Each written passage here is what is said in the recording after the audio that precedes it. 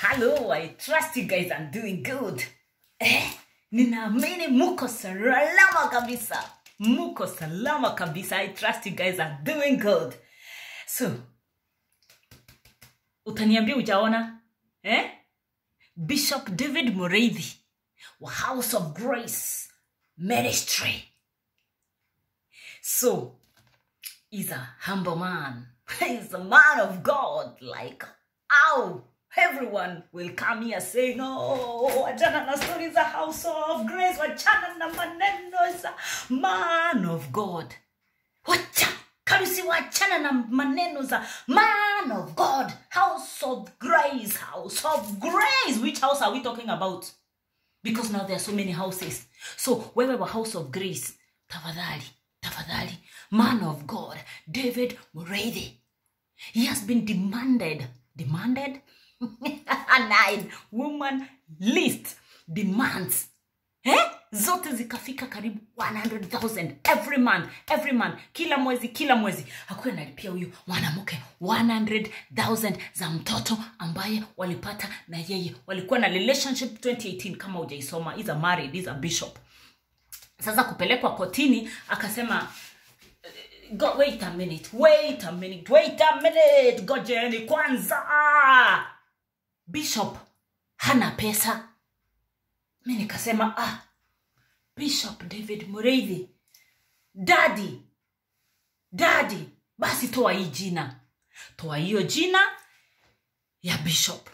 Okay, hata Bishop anaweza kosa pesa. Mahitaji ya mtoto. Okay, ilifika 100,000. Tusiingililie kwa hesabu sana 100,000. Si ndio?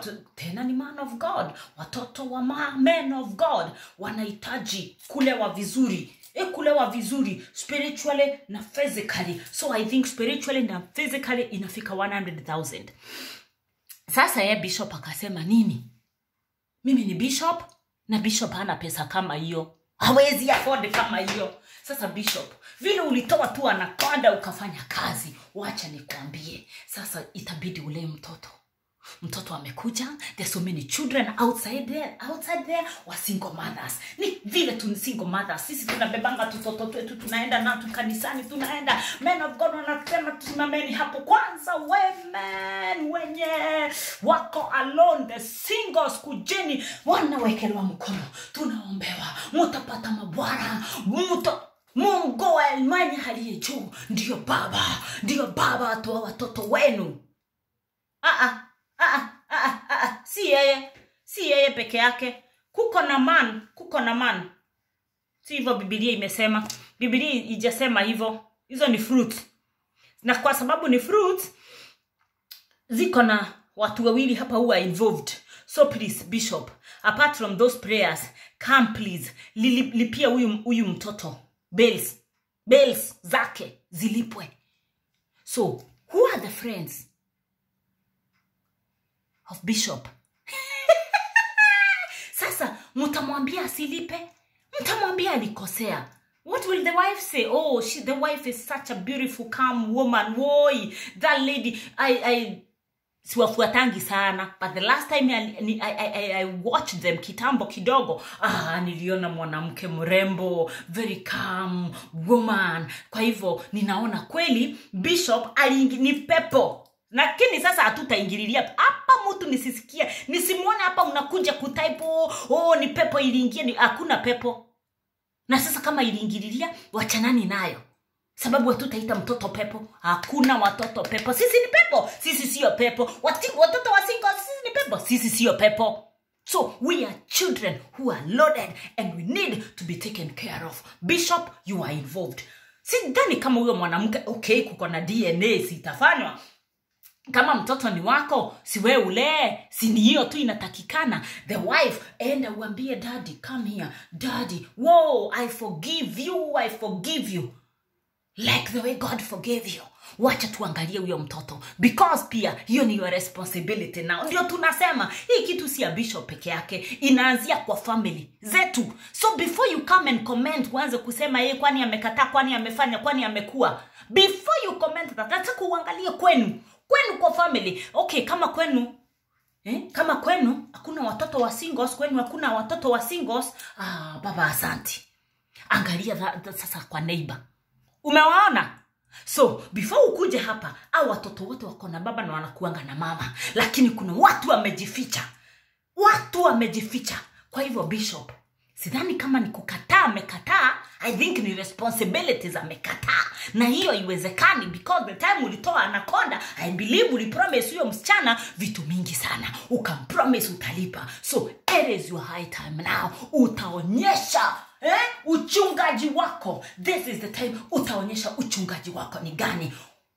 Uambie wenzako, tunasamehewa, tunaanguka, tunasamehewa na baba. Na tukishasamehewa, tuna take care of the responsibilities which are there kama kweli ilikuwa kuanguka. Lakini hila ni matendo ambaye kwanza watu nasikianga wakisema wacha tukemea ipi.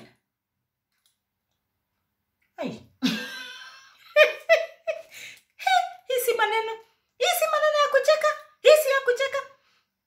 Kwa hivyo Bishop, na marafiki wenzako bishops, na wale watakuja hapa kwanza kuandika maneno hapa, tafadhalini. Nimesema tuangalie kwa village, tuone ni watoto wangapi wanateseka. Tuangalie kwa Kenya yetu peke yake, how many homes do we have, children homes, zenye hawa wachungaji wanaendanga kuomba, wanapeleka chakula, wanasema na watoto ni wao. Nimewaambia hii wakati tuna sanitize, tunakubalia, because these are the things that are happening in our society. Na zinahanjizia kwa sababu hatuwezi correct huyu mchungaji. Hatuwezi mwambia tutataka tu kufanya hivi kama hiyo maneno. Unajua baba Mungu atakuonekania. You know you are the anointed. Watu wasiongee kuhusu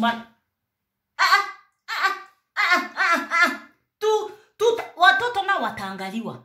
Your responsibilities. Mapastors, mabishop, wenye wanakuja kujibandika, men and women of God, watoto wakizaliwa, tafadhali na ni wenu. Hatutaki kusikia sasa ndio mnasema sisi si mabishop, sisi si maprophetess, ati ndio msilipe bills zenye zinahitajika, zenye zinafaa za kulea mtoto, lazima mtalipa. So hii wakati tunasimama tunasema, Daddy, man of God, now it has happened. Now take care of your responsibilities. Mtoto ni kama yule mwingine, aangaliwe kama wale wengine. And that is all that is needed. Bishops na wenzako, mabishops, kwa sababu sasa wataanza I'm praying for you. Who are you praying for? Hisi maneno ya maombi, wachana na maombi. Ambia mchungaji, nimekutumia ka 50. Tafadhali ka forward kwa huyo mtoto mwingine. That is all that is needed. Mabibi, mukienda kwa bibi wa Bishop David Muriithi, munamwambia, Mami, hakuna shida. Mambo imetendeka. Sababu ni mwanamke kama sisi wanawake. Tafadhali, hapo ndio tutaonyesha. Women of God, wacheni tuchange.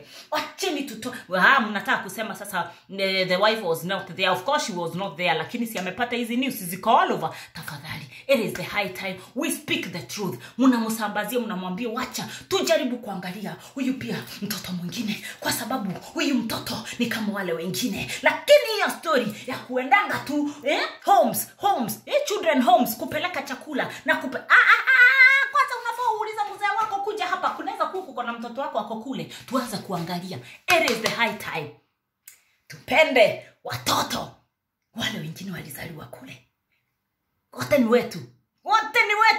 Hapo ndio sasa Mungu atajionyesha. Bishop, Daddy, Daddy. That child needs you physically and spiritually and financially. Anakuhitaji kama wale wengine wako. And that is all that is needed. I believe hiyo ndio huyo mwanamke tu anasema, kwa sababu I believe alipromisiwa kupatiwa ile pesa. Si ndio? Sasa hata wewe jaribu kuangalia, ita mzee, mwambie Daddy. Mzee wako si bishop, sasa ni mzee wako. Muulize tafadhali, kama kunaweza kuwa kuna watoto wengine mahali, wacha tujaribu kuangalia. And I'm telling you, vitu zitakuwa tu rahisi. Hata maombi haitakuwa